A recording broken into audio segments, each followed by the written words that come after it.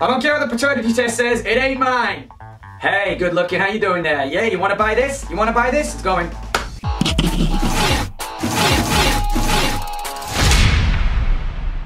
Are you sick of paying rent for crappy accommodation built over a mass Saxon grave? You ever wanted to build your own house? Huh?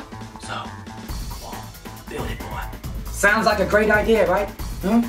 Then you find out your girlfriend can't even use a wheelbarrow. Hello, darling. Would you like me to help you with this wheelbarrow? I will help in your endeavour to build us a new house. Do I need any further proof that equality between the sexes is a pipe dream? I mean, a man would never be so incompetent! We know exactly what tools to use. And how to use them. And we use our naturally larger and superior brains to execute rather simple tasks such as a perfectly logical demolition job involving a garden ladder and a hoe.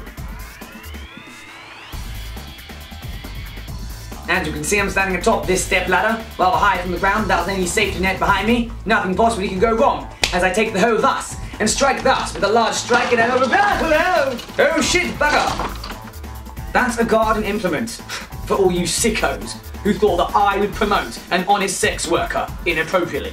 I mean, who would do that? Huh? I don't know, keep the change, babe.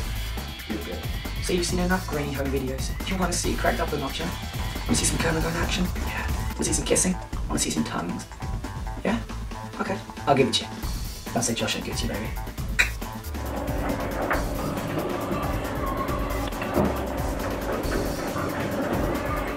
What?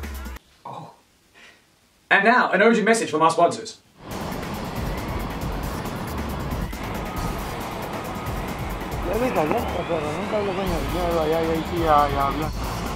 As we say over here in the UK, an Englishman's home is his castle.